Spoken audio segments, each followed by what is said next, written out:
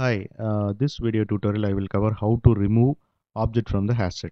To explain this, I have created this sample program. First, I will run this program, then I will explain. This is the output of this sample program. Inside main method, I am creating HashSet, and in HashSet, I am adding 5 string objects, then displaying the HashSet content. Here you can see the HashSet output. Rohit, Dave, Phil, Peter, and Virat.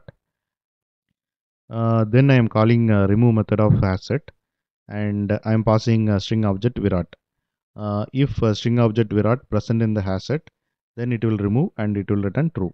If it is not present, then it won't remove the string object and it will return false.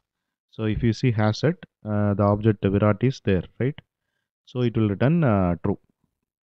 So is removed true. Okay. Then I am displaying the HashSet content. Here you can see the final output of HashSet. Here only 4 elements are there. The element Virat has been removed from the HashSet.